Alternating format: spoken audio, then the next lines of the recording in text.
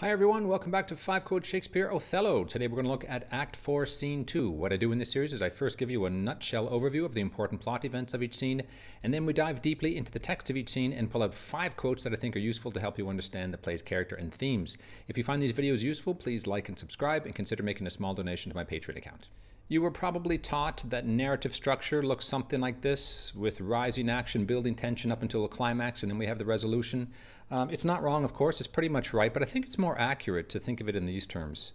There's a series, most dramatic stories, narratives, movies, plays, whatever it is, they have all these little micro climaxes. There's this rising tension that reaches its little peak, and then there's a somewhat of a resolution, or at least a lull, do you see, before we get another micro crisis, before we approach the main crisis, which is the big climax. And in this play, of course, it's the bedroom scene where Othello murders Desdemona.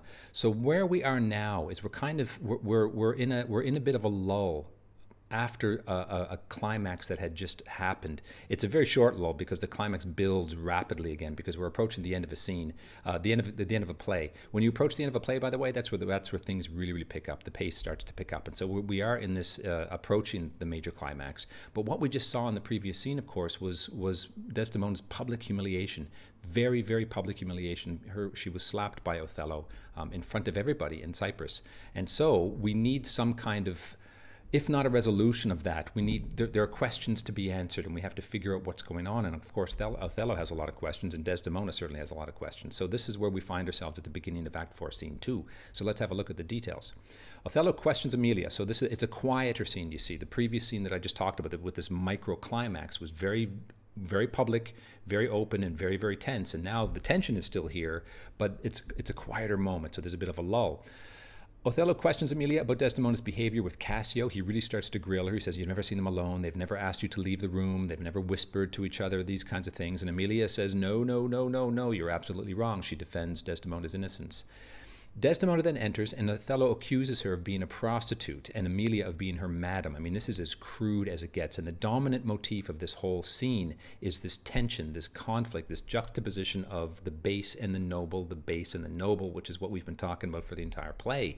And we see these, I color them up, and you're going to see it's like a salt and pepper all throughout the text of these two forces of nobility and baseness. And of course, Desdemona is what is heavenly, and poor old Othello is what is now base and associated with hell. So there's a corruption of the sacred marriage. The other motif, the other theme that runs through this entire theme is sex. It really is, and the crudest form of sex, which, as I've said from the beginning of this, is the domain of Iago. Iago cannot understand human relations in any other way than mere animal, bestial, sexual contact. So here we see Othello accusing Desdemona of being a mere prostitute, and Emilia not being a tender, caring friend, do you see, with any spiritual love for her sister, you know, her spiritual sister Desdemona. No, she's merely a seller of wares. Do you see how horrible that is? Do you see the corruption of that? Now, that's not the true self. That's not, I'm going to argue that that's not the true self of Othello at all. That's Iago's voice speaking through him. That's the tragedy.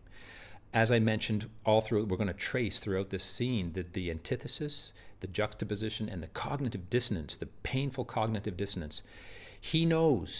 Othello knows at the deepest core of himself, he knows that what he has with Desdemona is something sacred. And we're going to talk about the mythological aspect of the sacred marriage. He knows that that's what he has with Desdemona. But his intellect has been poisoned. His mind has been poisoned. Down here he understands, but this has been poisoned by Iago, and his insecurity allowed that to happen. And so that tension between those two forces within him tears him apart, as we're going to see.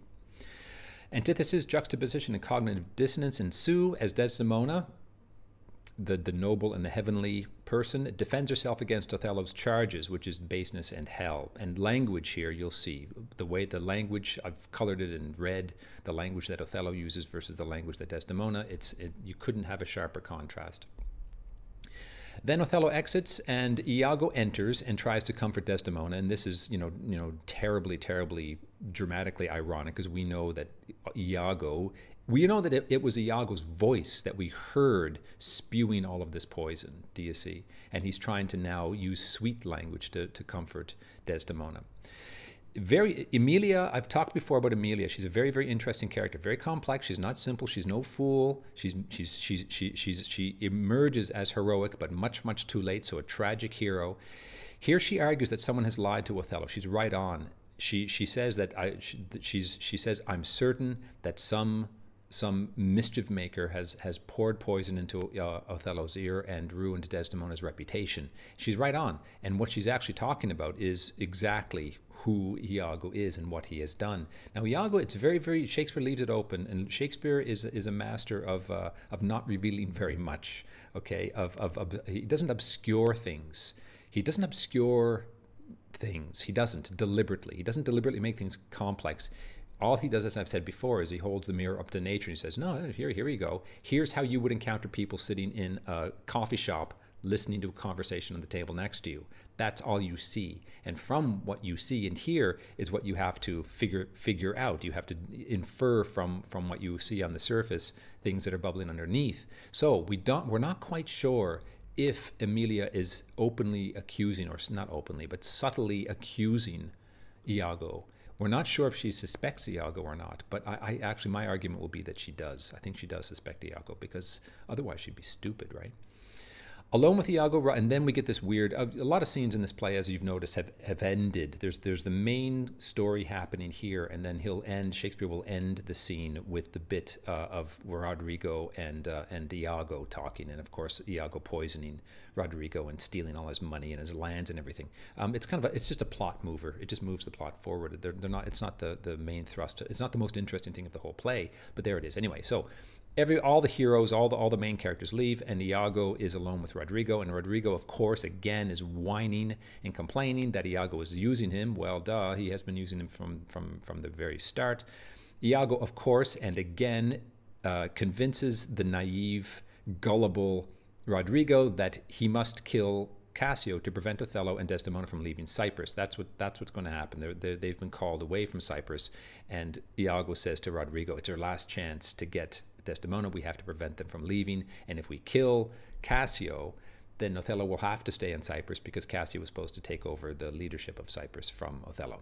So a little bit of complexity there, but the interesting stuff is this psychological mess. As I mentioned, the scene opens with Othello and Emilia talking. Othello is grilling her on Desdemona's behavior with Cassio, and Desdemona defends her friend.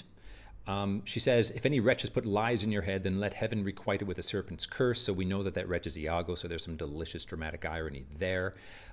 Then Emilia leaves to go get Desdemona, and then Othello alone introduces the dominant theme of the entire scene, which is the grotesque contrast between his new notion of love, okay, that is really Iago's, implanted in him by Iago, and his former notion of love as something spiritual and beautiful. So Shakespeare in a lot of his plays has explored this theme. Love is the redeemer, the healer, the spring of life, the fount of life, the fountain of life. Now that's a sexual image as well. The fountain is a sexual image, but it's also a spiritual image as well. Without the union of male and female, you don't get new life. You don't get rebirth. You know, the planet will die if dogs don't have more dogs with other dogs. Do you see what I'm saying? It's how the world works in nature, and humans have spiritualized that in a very beautiful way in many of our myths, and of course are the stories that we tell ourselves today. Love is the true expression of the self. That's the Romeo and Juliet version. If you watch The Tempest has this love as the redeeming cosmic force. The union of opposites is a cosmic force that must take place. Conversely, we've got Iago's notion of love, and in several other plays too, there are crude characters who can only conceptualize human love in physical terms. And in a lot of his sonnets too, Shakespeare explored this theme.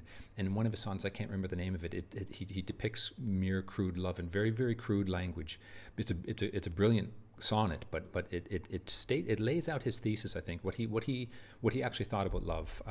It comes from the old troubadour tradition as well. You can look up that. Anyway, it's a corruption. The attitude and the notion that Othello now has in his mind is sex removed from love. any kind of spirituality whatsoever.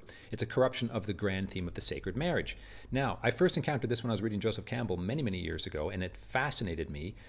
This is an old Christian Gnostic version of this, the heavenly union of opposites, the sacred marriage, the cosmic sacred marriage, the union of opposites, and it fructifies the universe. Fructifies means to give new life to. Rain on the earth fructifies the earth, and from the earth new life shall be born.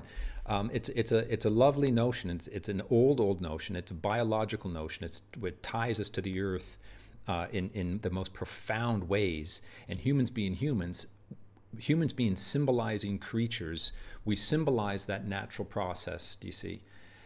We build it into our myths and our stories, and we see it in Harry Potter, we see it in all of our love stories, all of these, you know, your Twilight stories, anything that from the highest art to the lowest art, you see this theme being told again and again and again and again and again.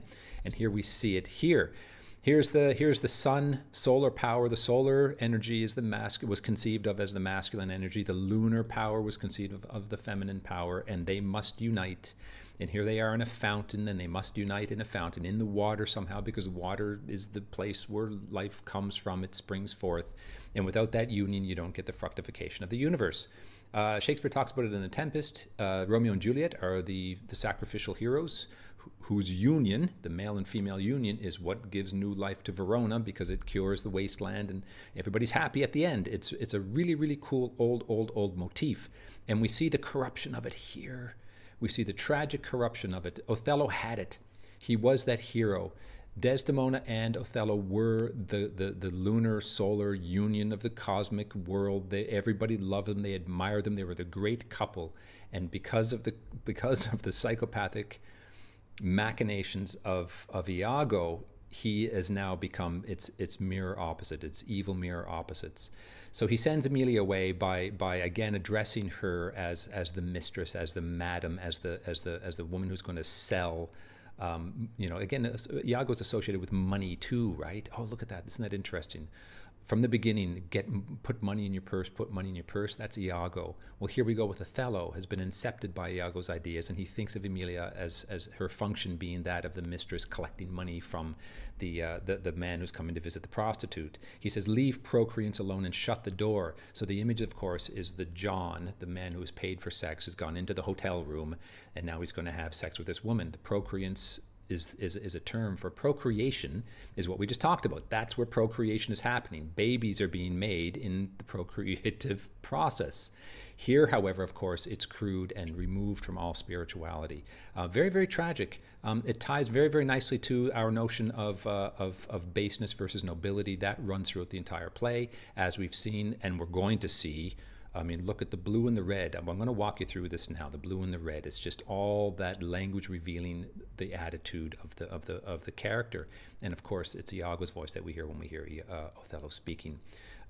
We see what we expect to see. If you have these poisonous thoughts in your mind, that's how you see everything. So he sees Emilia not as a good friend. He sees her as a madam, a mistress. He sees he has corruption in his mind. So he sees Desdemona as a prostitute. He's alienated from himself. He's not speaking his own words. He's speaking Iago's. Do you see? That was my argument throughout this entire series, is that he has become alienated from his true self, which is indeed noble. The manipulation, the inception of Iago is what has allowed that to happen, do you see?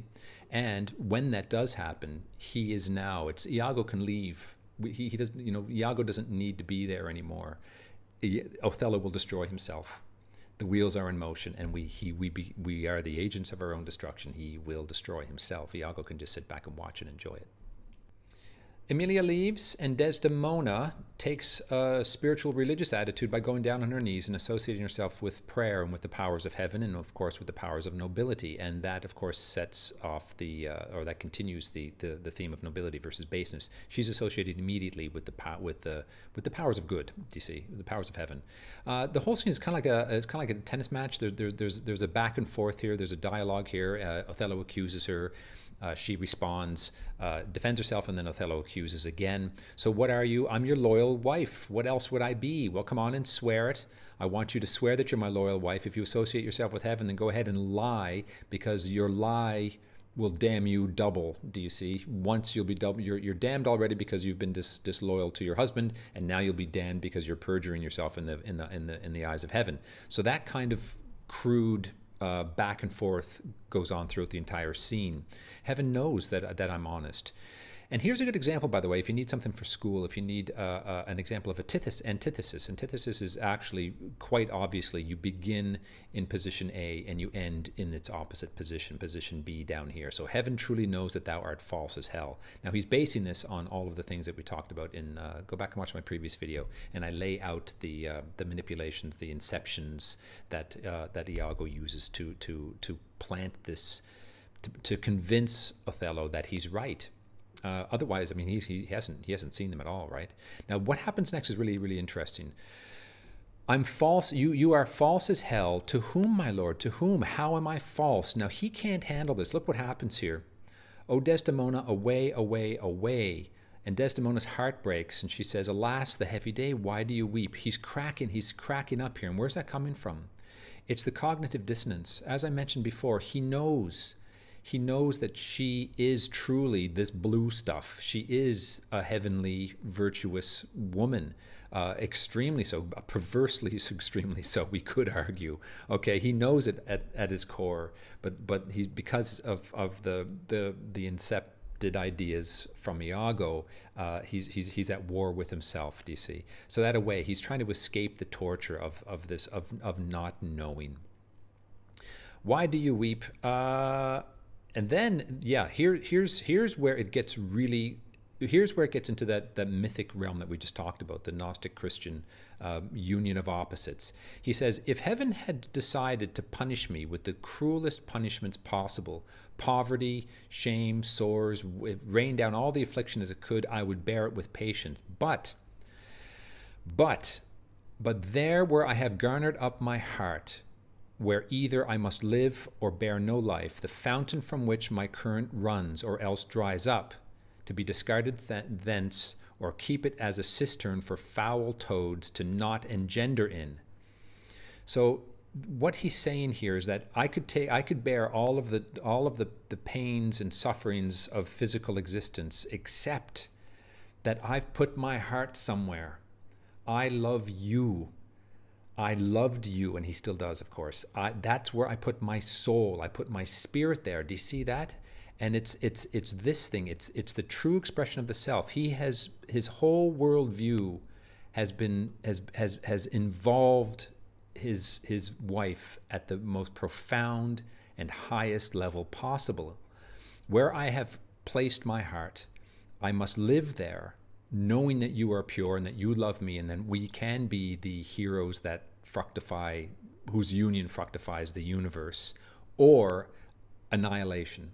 Or if that's not the case, if that is corrupt, then I will die. There's the image of the fountain from which my current runs. My whole life comes from the love that we have together. It's a really, really beautiful conception of what a marriage should be, the ideal marriage. They were the ideal heroes, do you see? Or else it dries up. If it's not that, then my life has, the source of my life has dried up. He's actually getting suicidal here. His whole worldview has been turned upside down. His whole sense of self has been turned upside down. And we saw that love is a true expression of the self in Romeo and Juliet, right? Where Juliet has to say goodbye to her parents because she has to choose to become who she is by choosing who it is that by choosing the place, her own place to put her heart, do you see? And that's an old notion of love, Western notion of love. Or is my love merely a cistern for foul toads? Now, a cistern is just like a big, repository of water. For what? There's an image of a swamp here, for foul, swampy things, for foul toads to become a union of, and to gender in, meaning to have sex in. Now look at that. That's exactly what he's talking about here. We can make physical love, and Desdemona and Othello, as I've argued in previous videos, they're not above physical love. Spiritual love, true spiritual love, does not negate the pleasures of the flesh at all. This is a pleasure of the flesh, and it's spiritual at the same time. But what he's talking about here when he talks about a mere cistern, is my love, is our marriage bed, is our marriage merely a cistern for foul toads to not engender in? Is it merely a matter of prostitution? Are we married for nothing else but to enjoy only the bestial physical self? Do you see? It's really, really lovely, and this makes it very, very tragic, because we know what he thinks he has lost, and the tragedy lies in the fact that we know that he hasn't lost it. It's actually there. That love is still there, as pure as ever, except in his mind. It's all a creation of his corrupted mind.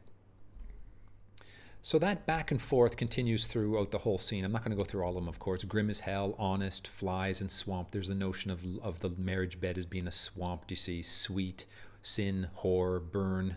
There's hell, an image of hell. Modesty, an image of heaven. The moon is heavenly and chaste, a symbol of chastity. Do you see? Body, winds, the bowels of the earth, the minds of the earth.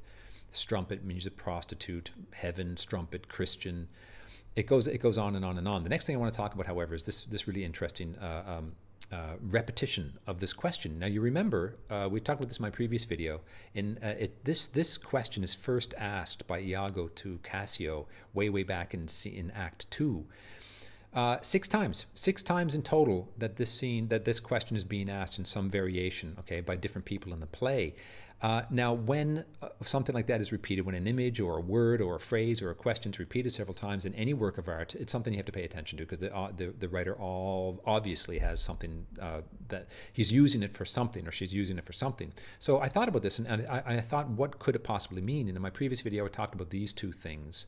First of all, I think it's Iago's challenge to himself. Is it possible that I could manipulate Othello like this? Could I do it? That's the psychopath's need for sport and desire to have fun manipulating people. I think it's also, at a deeper level, I think it's Shakespeare's question to us. Is it possible that a psychopath could actually do this kind of damage? And could it happen to you, ladies and gentlemen? And the answer is definitely yes, because we will all encounter psychopaths in our lives.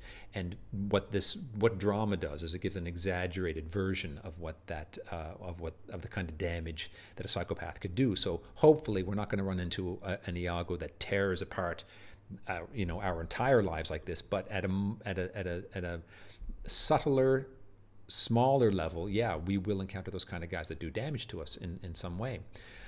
What's happening here? Desdemona says, "No, I shall be saved." What? I'm not. Are you a whore? No, I will be saved. I'm a Christian. I will be saved, and I'm innocent, and we know that that's true.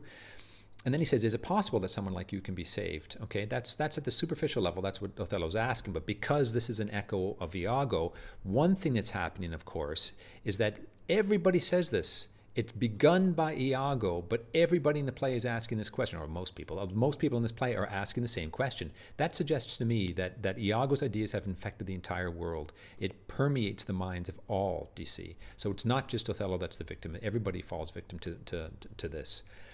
The other question at an even deeper level, I would say, is that the question is it possible for someone to be so wrong? Is it possible for someone as innocent as Desdemona to actually be murdered by someone because of a misunderstanding? I mean, if you look at the newspapers, tragically, it's true. Innocent people get taken out, all the time. I think this statistic is, I think, like 1% of the population is a psychopath. So in your life, and it's mostly men. Men are mostly this kind of psychopaths. I mean, there are crazy women, of course, and crazy women who actually go as far as to murder, but overwhelmingly, it's men. At that higher end of the bell curve of psychopathology, it's almost all men. The top 10% of crazy psychopath murderers are men, and that's why the jails are filled with men. That's just a biological fact. Go look it up.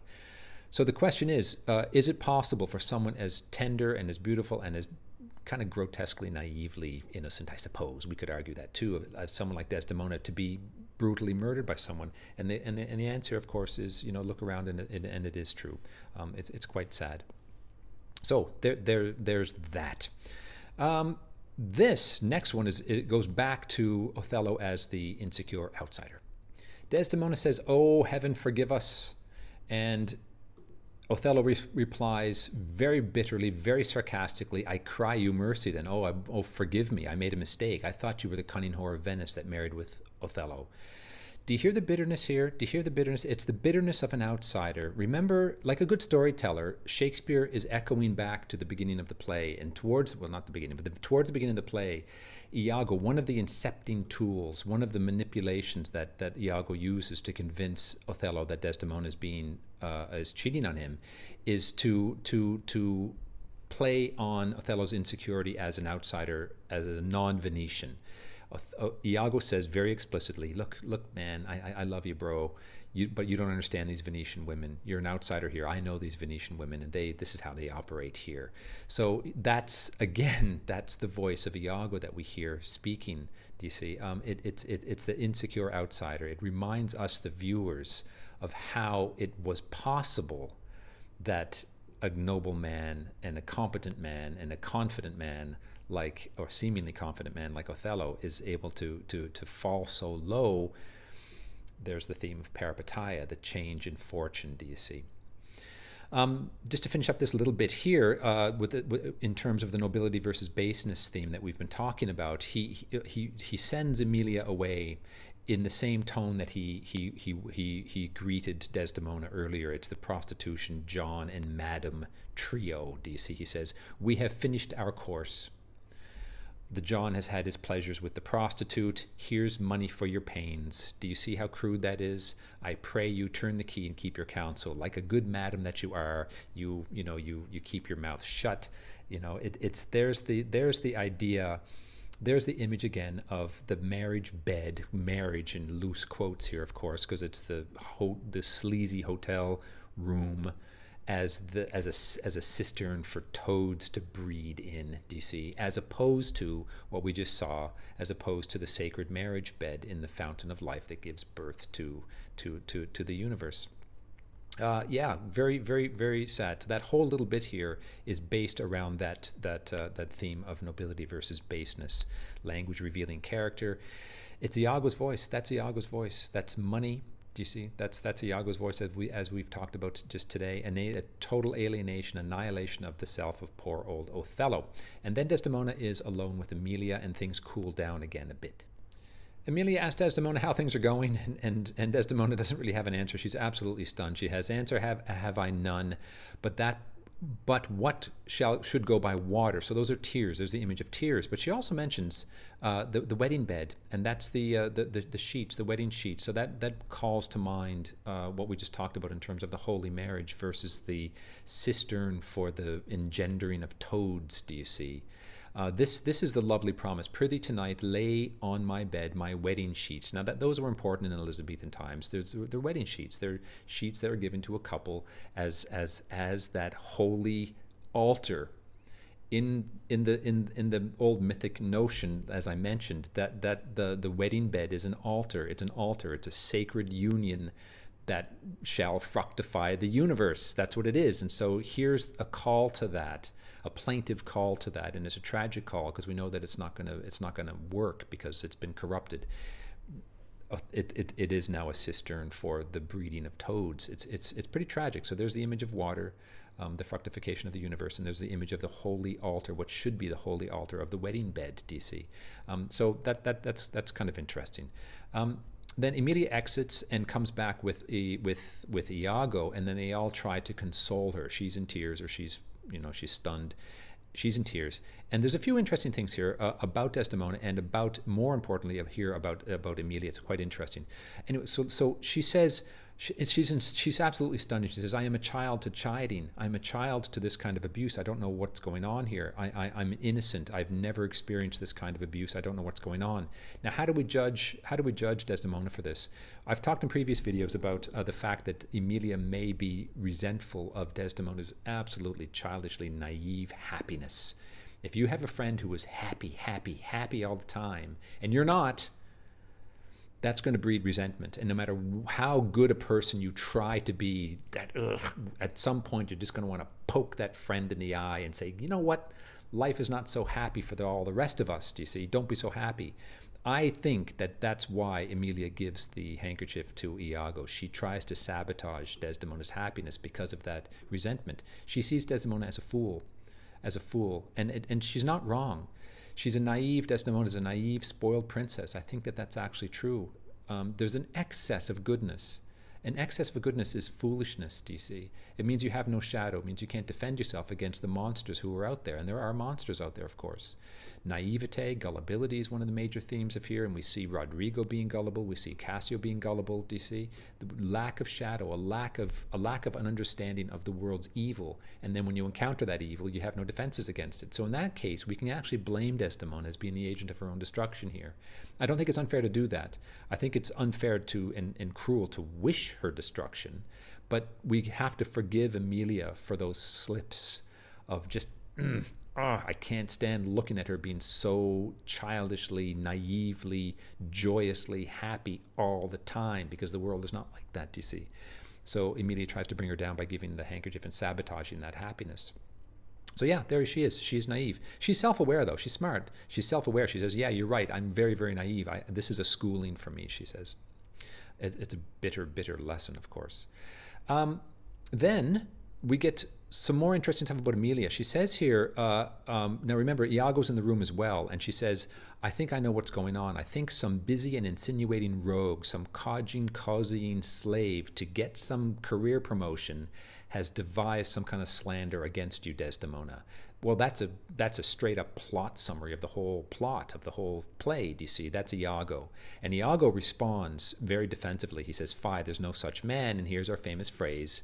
Actually, I should add that because I think that's another variation of what we just talked about. It is impossible, he says. So what's happening here with Emilia, I believe, is she is bitter, she is cynical, as we've talked about. But here we see her she's approaching her emergence as a complete independent self. She's been cowering behind her husband, her bullying husband, throughout the whole play, do you see?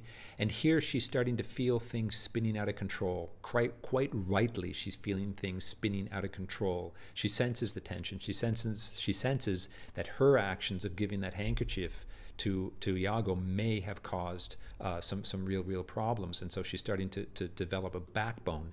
It comes too late, in the same way that that Friar Lawrence's backbone comes too late. If you go back and watch my videos about Romeo and Juliet, she emerges as a good person, but her tragic mistake is very tragic. I think she's getting angry at herself here, and I think that she's actually suspicious of Iago. I think she's, depending on the film or the stage version that you watch, the director might choose to have the actress kind of look askance at Iago when she says lines like this, because she says another line here, the same thing. The Moor has been abused by some villainous knave, and of course the villainous knave is Iago. We all know that. That's dramatic irony. But when Shakespeare pours it on so thick, all this dramatic irony is being poured on so thick, it might suggest that there's more to it than just the dramatic irony, that Emilia is still not, she's not confessing to Desdemona, you know what, I gave the handkerchief to Iago. She's not confessing, so she's still the flawed hero, but she's starting to emerge. She's starting to piece things together, and eventually, at the very end, of course, she's the one who reveals all. She's the great revealer. Now, it comes too late, as I mentioned, very tragically late. But she's an interesting character in that regard. She's not just a mousy, bullied wife. She comes into her own tragically too late. So here is more evidence of Desdemona as pure. Now I want to talk about this. Now I just talked about her purity as being foolish and childishly and reprehensible in some way, do you see, and worthy of our contempt in some way, that naivete. Here I want to argue for the opposite. Here I want to argue that we do need goodness in the world, and that she is an avatar of that goodness. She says here, they're arguing back and forth. She says, I will always love, no matter what my husband does, I will love him, love him, love him. Unswerving love from a woman, unswerving love from a man. It's rare, and it's noble, and it's something that we want to believe exists in the world. And look at this lovely poetry that Shakespeare puts in her mouth. Unkindness may do much. and his unkindness may defeat my life, but never taint my love. Don't you want that? Well, there's language. There's the beautiful language. And we've just encountered a barrage of ugliness, ugly language, ugly imagery all throughout this. A cistern for the breeding of toads. It's awful. And then we encounter something as lovely as this, and we're rooting for her. We're rooting for Desdemona. We're rooting for that goodness to exist in the world. And just previously, we were scornful of it. Now there's some masterful storytelling. Very, very interesting stuff. Love is the redeemer. The appearance versus reality. This is the reality of her. She is this. She is the universe fructifying, positive, feminine force. Lovely. Again, Iago just tries to calm her down and says, you know, it's just, you know, there's a lot of, he's got a lot on his mind, and that's what's driving him crazy. And then the trumpets blow, and Desdemona and Emilia leave, and then the buffoon Roderigo comes in, and we see there's a parallel here between Roderigo and Emilia. Roderigo, of course, is the bullied gullible gull. He's the bullied gull, in a similar way that Emilia is the bullied wife. Now here we just saw Emilia is starting to emerge, starting to develop some backbone, some courage to speak what's on her mind, and we're just wishing that she would get to it. And here we see the same thing. Here we see Roderigo doing the same thing. He confronts Iago and says, look, you've cheated me, I've wasted all of my means, all of my money, and I've gotten nothing in return. You're cheating me. And he says, Iago says, go away, go away, go away, I'm not even listening to you, until Roderigo says, okay, I will make myself known to Desdemona. I'm going to approach Desdemona myself, and if she will return my jewels, if you've given her the jewels that I've given to you to give to her, then fine, I'll go ask her for them. I will give over my suit, I will give up my suit and repent my unlawful solicitation. I'll ask forgiveness. And if she doesn't give me those jewels, then I know you've stolen them, and I will have satisfaction from you, DC. So he's starting to develop some backbone here. He is the gull. He is gullible. He's got a weak shadow, but here we see him struggling in the same way that we saw. And we want him to struggle. We want him to smack Iago down and reveal. We want to reveal what's been going on. We want him to reveal what's going on. But he fails in the same way that Emilia fails. He's struggling.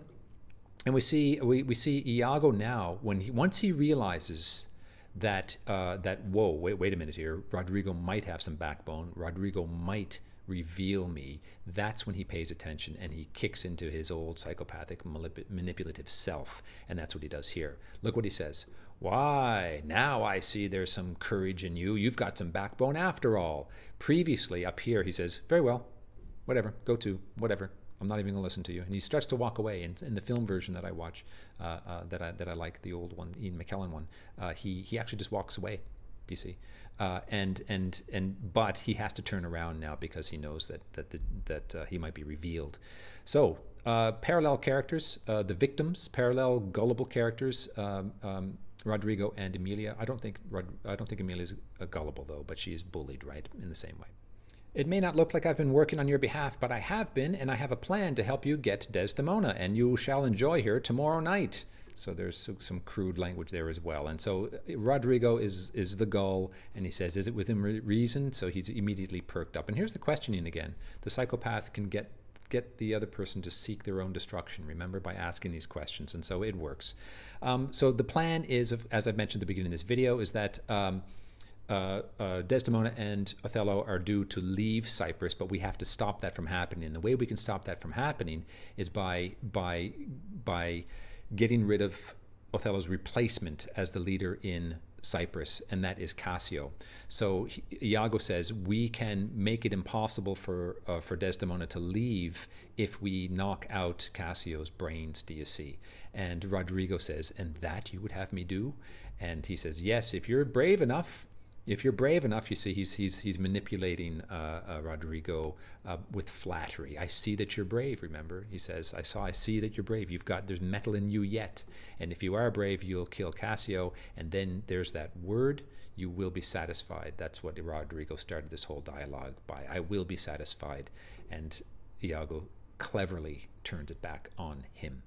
And that was 5 Quote Shakespeare Act 4 Scene 2. Come back for my next video, Act 4 Scene 3. Thanks for watching.